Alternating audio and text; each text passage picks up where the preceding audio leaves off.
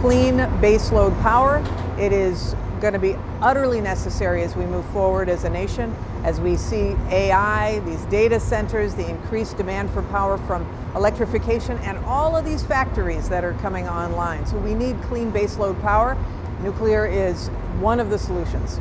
But we think the lessons that we've learned here can help, can support further development of nuclear energy here in this country, and we're going to do everything we can to support that, but not any new investment here by Southern anytime soon.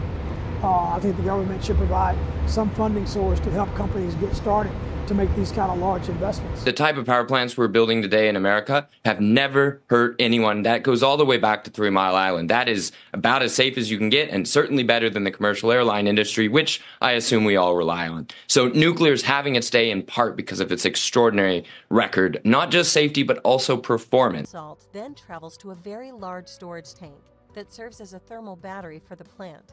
This is an important feature of the Natrium facility. The nuclear and energy islands are separate, limiting the radiation footprint and simplifying construction. The molten salt passes near water-filled tubes and boils the water to make superheated steam. This pressurized steam then helps turn a turbine, creating electricity. Operators can release more or less molten salt from the storage tank, increasing and decreasing the power output to the grid. Within the energy transition, we will need innovation and new technology. TerraPower's Natrium reactor is one of the only truly advanced domestic reactors under development today. The Natrium nuclear plant is being demonstrated in Wyoming through a partnership with TerraPower and the U.S. Department of Energy.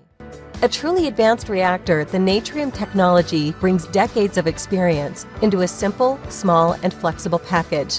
The plant is designed with a nuclear island and an energy storage island. It all begins on the nuclear island.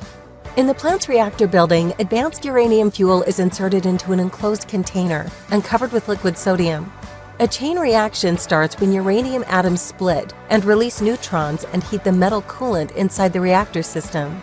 The Natrium reactor uses liquid sodium metal to cover the plant's core and transfer heat for power production, unlike existing reactors that use water as a primary coolant. Sodium's boiling point is 8 times higher than water, significantly enhancing the Natrium plant's safety.